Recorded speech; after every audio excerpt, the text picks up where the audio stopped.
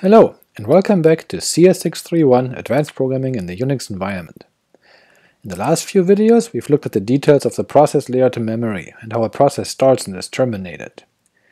Before we move on to process control and process relationships, we will spend a few short minutes on two additional aspects of every process: its resource limits, which we've encountered in an earlier lecture, and its process ID. We can inspect the process's resource limits via the ulimit command, as shown here. These limits describe, for example, how long a process is allowed to hog the CPU, how much memory it may allocate, how many child processes it may create, or you may remember this from our little experiment earlier in the semester, how many file descriptors a process may have open. Let's see. How does the ulimit command work? Let's pull up the manual page. That gives us section 3 of the manual pages, library functions. Let's try again and ask explicitly for section 1 to find the command. No manual. Wait, where's the command? It's a shell built-in. Alright, let's take a look at the implementation of the function in the C library. Here, in libc, we find it, and we see it's not really all that complicated. It calls getRLimit and setRLimit, but only appears to operate on the file size limit, but our shell is clearly capable of setting other limits. So perhaps it's best if we look at the implementation of the built-in in the shell.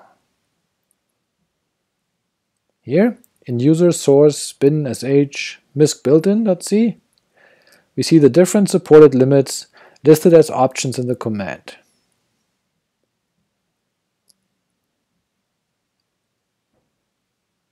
Which are then defined in user include sys resource.h.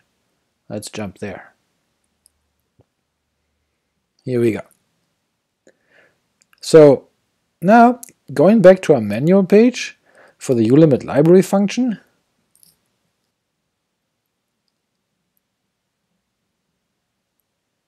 we note that this function is obsolete, and instead we are directed to use the getRLimit, setRLimit syscalls, which we've just seen is indeed what is being used by the shell built-in ulimit command. So let's take a look at those. As we saw in the code, a resource limit is specified as a soft limit and a hard limit. When a soft limit is exceeded, the call in question may simply fail, or the process may receive a signal, but is allowed to continue if it catches the signal. When a hard limit is reached, the given resource cannot be increased. Using setRLimit to change the limit follows these rules. A soft limit may be lowered by a process, or raised to a value lower than or equal to the hard limit. However, changing your soft limit also always changes your hard limit, meaning if you lower your soft limit, then you're also setting a new hard limit and you can't cross that again later. Only the super user can raise a hard limit. Any changes are made will only affect the current process or any of its children, which of course explains why ulimit must be a shell built-in and can't be a standalone command, just like we've seen for the cd command before. Okay, let's see this in action. We revisit our OpenMax example from week 2. Remember, we try to open as many files as possible to see what the limit on the number of open file descriptors was. Here we observe it to be 1024, and ulimit seems to agree. But ulimit gives us the soft limit by default. What's the hard limit? 3404. So we should be able to bump up the soft limit to any value lower than that. Let's try 2048. That works, and our program is now able to open 2048 files. Of course, we can also lower the limit to say 512, with the expected result. But once we've done that, we now can't go back to 1024, even though that was our initial soft limit. This is because changing the limit also set the new hard limit. This is so as to ensure that a process can restrict itself and any of its children without then later being able to remove this restriction, and this approach is similar to how we can change our effective UID to drop privileges permanently. But let's take another example. Let's look at the CPU time. Right now, it's unlimited, meaning a process can hog the CPU for however long it wants. If we restrict this time to 3 seconds, then any program we invoke afterwards should be terminated after 3 seconds of CPU time. So if we then sleep for 5 seconds, what's going to happen? We do sleep for 5 seconds. Why did our ulimit not kick in? Well, sleep doesn't really do anything. Specifically, it intentionally suspends the execution for the given time in seconds. So to trigger our ulimit, we need a program that actually does something. Here, let's create a brain-dead, pointless, busy program. All we want it to do is something. Now, when we run this program, it will get terminated after 3 seconds, plus some overhead where the program was not using the CPU.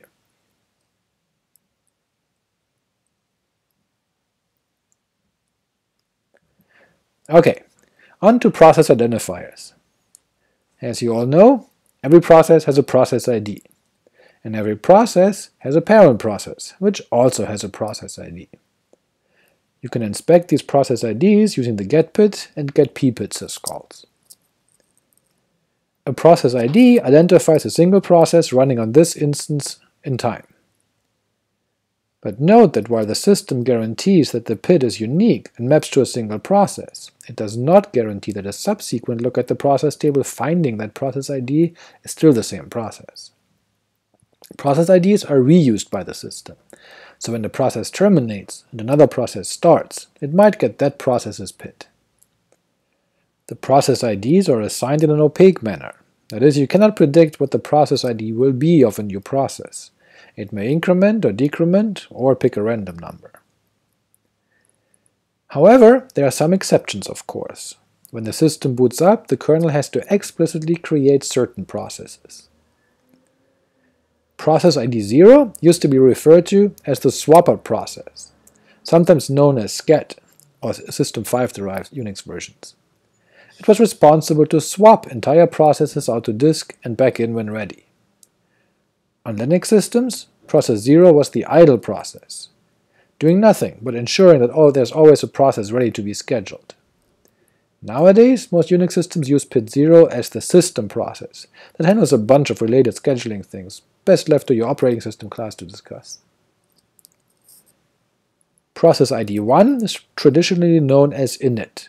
It bootstraps the Unix system, creates all other processes, and reaps orphan processes, which we'll talk about in more detail in our next segment. Nowadays, there are alternatives to init that perform this function, and that may be assigned process ID 1, most notably systemd, which you will find on several Linux systems. Lastly, process ID 2, notably on BSD systems, was the page daemon, as on-demand paging was a feature introduced by BSD. On some Solaris systems, you may also find this process identified as pageout. It's responsible for some virtual memory operations and may simply sleep until physical memory becomes scarce, upon which it scans memory and pages out whatever memory hasn't been used recently. But let's look at getPID and getPPID in action. Here's our trivial example printing the current PID and pPID. When we run the program, the shell forks a new process and executes this program. The new process was assigned process ID 980, while its parent process ID, the process ID of the shell, is 396. If we inspect all processes on the system, we can see their relationships. The ps command, with process ID 1011, has a parent process ID of 396, our shell, which has a parent process ID of 423, which is SSHD, That process has the SSHD privilege separation process as its parent, which has the SSH daemon as its parent, which finally is a child of init process ID 1. We can then also illustrate these same relationships as a tree, as we've done before. And observe again how child and parent derive from one another.